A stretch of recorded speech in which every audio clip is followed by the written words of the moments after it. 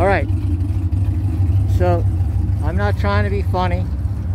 I'm not trying to be funny at all.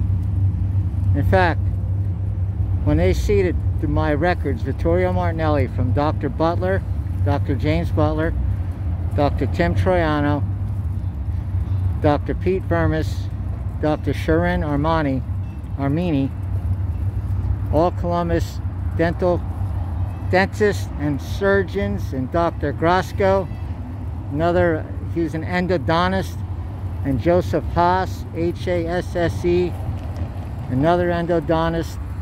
It's not funny at all. But somewhere along the way, they conspired. I don't know if they thought I had a lot of money, or if they wanted to set me up for the crimes that they were doing, because this Troy Speakman, collaborating with a group of people, one of which was Greg Gabriel, a waiter, a faggot, an uncertified person in a gym. I've had many certifications. I was running Stafford Pool and Fitness when I was in my early 20s. I had worked with powerlifters, bodybuilders. I knew Alex Gioia, G-I-O-A, who was a big-time competitor. I'm not trying to brag on what I knew. My results spoke for themselves. And these people, whether it was led by Phil Masinople, whether it was led by Greg Gabriel, or whether it was led by the most disgusting upheaval in the history of mankind. Because what am I supposed to do? Am I supposed to beat up a beast of a woman?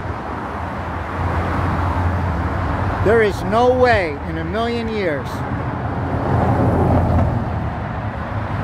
that the trio of Kathleen Spielvogel, Christine Spielvogel, and Patty Herrera, three of the most disgusting visual humans you'd ever run into in your life, and I handled them professionally, and they subsequently went out of their way to oust me out and be part of a major conspiracy, because I knew, I had said to them several times, I said, hey, you live in Grove City.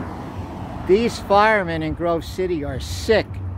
There's a Cheryl Cook there that I know is in trouble. And then he said, how so? And I said, well, I know she was on Adult Friend Finder. Me personally, when I was on there, it was for single. And when I was on there, it was like 2003 or 2. And I was never into black penis. And however it went down, a fag guy named Troy Speakman, court clerk, who was a fag court clerk for Virgil Morgan Jr., who was a fag court clerk for Ben Rupp, who was a fag court clerk for Brian K. Hess of Tattletale Alarm, who was a fag court clerk and fake sheriff for Urban Meyer, who was a fake sheriff for when Virgil Morgan beat the shit out of his girl, because those pictures were online and it made news. And you know, when they say it's none of your business, well, it works both ways. Say if I came along and punched you in your fucking face for beating up a girl, then it's not anyone's business either, right? That's how it works. But the thing what all you fags do, you do it sneaky. Because if you did it in broad daylight, where other people can see, someone would hit you over the fucking head with a kitchen sink, Virgil Morgan. See, that's the thing. That's the thing, Phil Masinople. When you say it's none of our fucking business, you made it my business by attacking me because I know that you're a pedophile and beat up your daughters.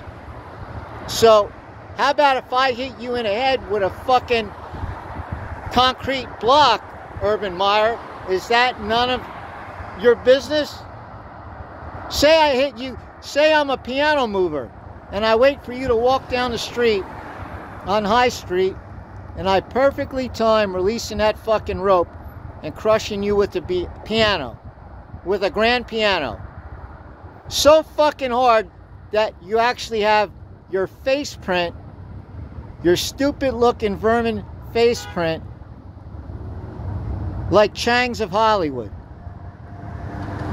Isn't that none of your business either?